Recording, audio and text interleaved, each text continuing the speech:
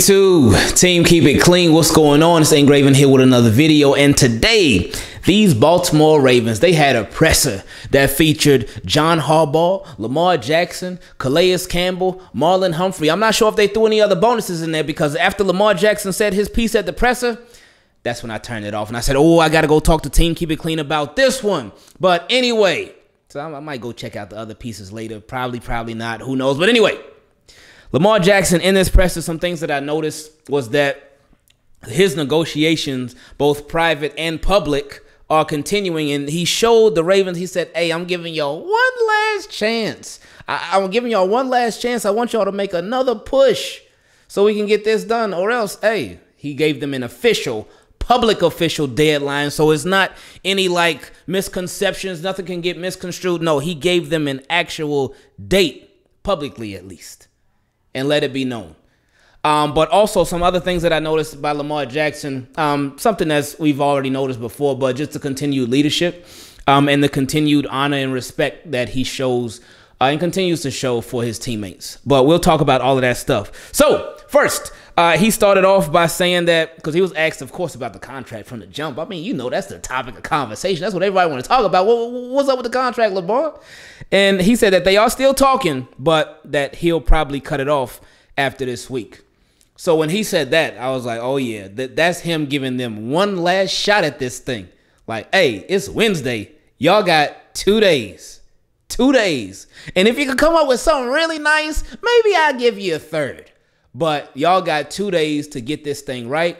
And hey, after that, we won't talk no more. Now, just so nobody thinks it's anything crazy, I don't believe that just because if they don't come to a contract agreement, I don't think there will be any like bad blood or anything like that, because a word that Lamar continued to use throughout this presser was business. It's business, conducting business. So he understands it. He knows it. So I don't think just if for some reason that they can't come to a contract agreement before the deadline and he plays throughout this year, I don't think it's going to be any bad blood, or he's going to be throwing footballs like, man, I can't stand these Ravens. Oh, I'm going to throw a touchdown anyway. I don't think it ain't going to be nothing like that. But anyway, Lamar Jackson also talked about, because somebody asked him about injuries. He said he ain't thinking about no injuries. He don't even want to put it out there. And he also said the process has been business as far as him handling his own contract. And then after that, that's what he mentioned, that Friday is his deadline. He said Friday is the deadline. He said, I'm giving them to the end of the week. And somebody's like, end of the week? Like, when is the end of the week? It's like before the game, during the game? No, he said Friday. That's the deadline. He said that he is comfortable handling his own contract talk. And he was also asked if he feels like it's a risk going into the season without a contract. And that has been a question that has been talked about a lot amongst analysts, commentators, media, whatever, that Lamar is essentially risking a lot by stepping on a football field without a deal. And he said that it was a risk 2 years ago. And he said that last year it was a risk too. But he said, hey, he's just playing football. He's just playing football. So he's not really worried about all that other stuff. Then he was asked again about representing himself. And his initial response was funny, because he said, y'all still asking me about representing myself? But then he was like, oh, no, I'm just playing. I don't think he was just playing. I think that along with the contract, too, because there was even a point where Lamar was like, no, it ain't no more contract. And somebody off to the side, too, the person that was handling the presser, they were like, no more questions about the contract. He ain't answering no more contract questions. So they were past that. They were ready to move on from that. But then Lamar himself, he was ready to move on from him representing himself, because it just sounded to me like he was just over it. He was over that conversation, over that being brought up. But anyway, somebody else asked if him and the Ravens were pretty close to coming to an agreement on a deal, and he said, I don't know. Yeah, I don't know. And I love that, because you saying I don't know, that doesn't give anything to anybody. It gives nobody nothing. Because you could be like, oh, yeah, we're getting close, but no. You could be like, oh, no, we're far apart. No. I don't know. So that keeps everything super, super private. He said he has no clue how close him and the Ravens are when it comes to agreeing on a contract. And he said that you got to ask the guy who I'm talking to. That, of course, being Mr. Eric DeCosta. And maybe Steve Bisciotti, but Mr. Eric DeCosta will be the primary guy. He talked about how it's not him versus Joe Flacco, that is him versus the Jets defense. And I mean, that's true. It's always more fun to say the quarterback versus the quarterback because, you know, I mean, that is one thing that media does that I actually appreciate and enjoy because it's like the two are they're not on the field going against each other one-on-one, nothing like that. But yeah, they're going against each other's defense. But it's more fun to say the quarterback versus the quarterback. But anyway, we know that technically it's the quarterback versus the opponent's defense and so on and so forth. He brought up about the team not peaking too soon. And he mentioned that a couple of times too. He reiterated that. So that's something that obviously is important to him. This was one of my favorite not questions, but more so responses from Lamar in this presser for everything that wasn't about the contract. Somebody asked him if he could pick one guy on the team to have a breakout season besides himself, who would it be? And you would think like, man, who was it? Lamar could probably say like Rashad Bateman. That could probably be an easy answer for him. Rashad Bateman, maybe he might bring up James Prochet. Maybe he might bring up Isaiah Likely. A lot of different options that he could bring up, especially since he's a quarterback and he's going to be the one throwing him the ball. He's on offense. So one would think that it would be an offensive player, but no. His answer was, he said Ravens offense, Ravens defense, and Ravens special teams because they're hungry and they didn't like how last season ended. Now, what I appreciated about that answer was that him, like we mentioned, he is obviously an offensive player. He's a quarterback. So he was like, you know what? I'm not going to single out one person on my team because it could go a lot of different ways.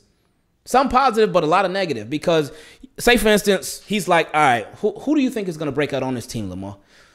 Rashad Bateman. If he answered Rashad Bateman, nothing wrong with that answer.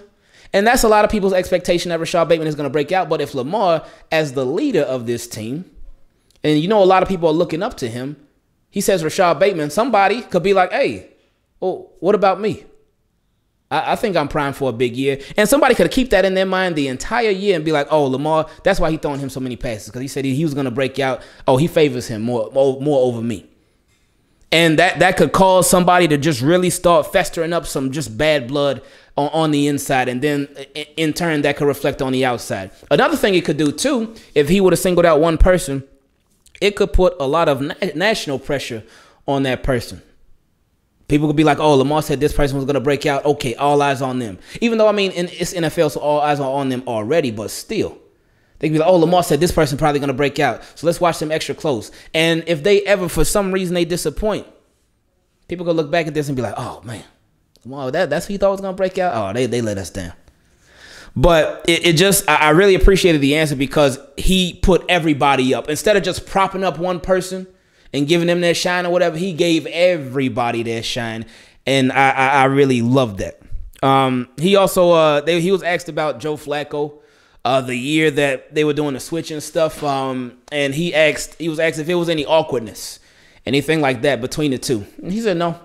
He said Joe Flacco's not awkward, not petty, or anything like that. He said Joe Flacco was always professional.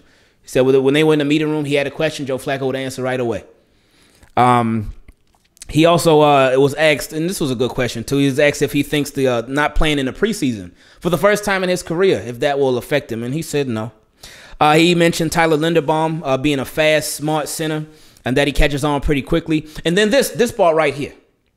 This part, because he was asked about Tyler Linderbaum specifically.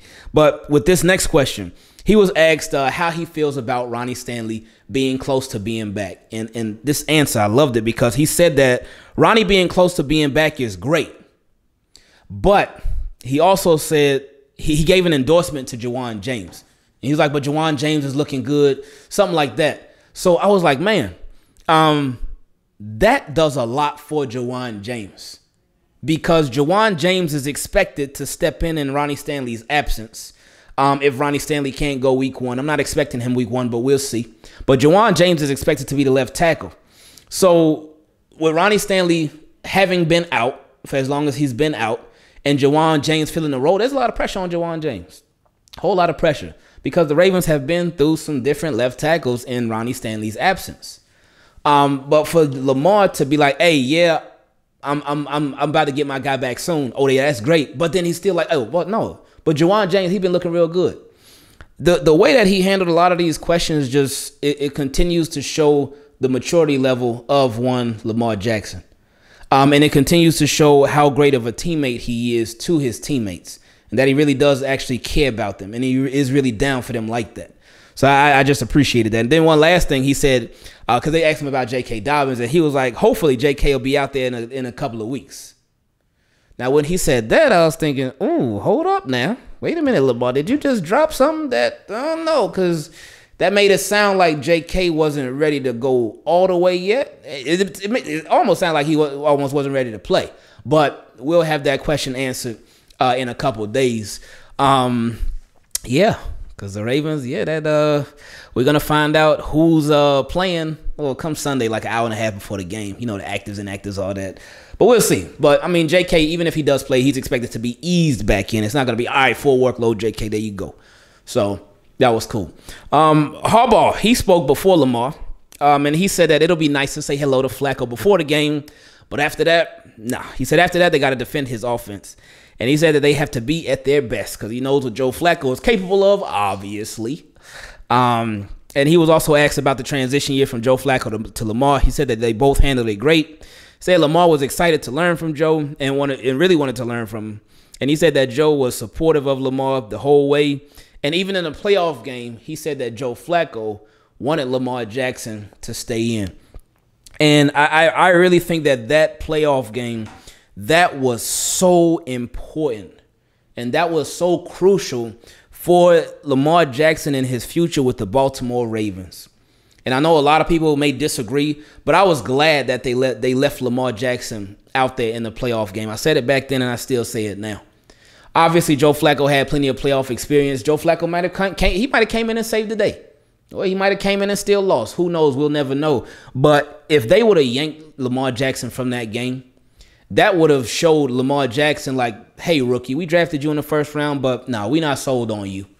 We ain't riding with you like that. Oh, you helped get you led us to what, a 7-1 record down the stretch? It was a 6-1, whatever it was. No, we straight. We ain't worried about none of that. Flacco, get in there. Lamar, we don't believe in you. That's what that would have showed him. And that would have showed everybody else that too. So the fact that they left him in the game, that was so important for his future, and I'm glad that they did it. It was ugly. It was definitely ugly. Even though to the end it got a lot better. But that was a good move, and I think that was the right move. But anyway, team, keep it clean. Appreciate y'all. I love y'all. We'll see if the Ravens and Lamar Jackson, if they can beat this deadline, or if they reach it and it's like, hey, well, we just couldn't make it happen. But either way, it's going to be a fun season. It's going to be just a lot going on this season, as you all already know. But hopefully it doesn't end with Lamar Jackson after this year being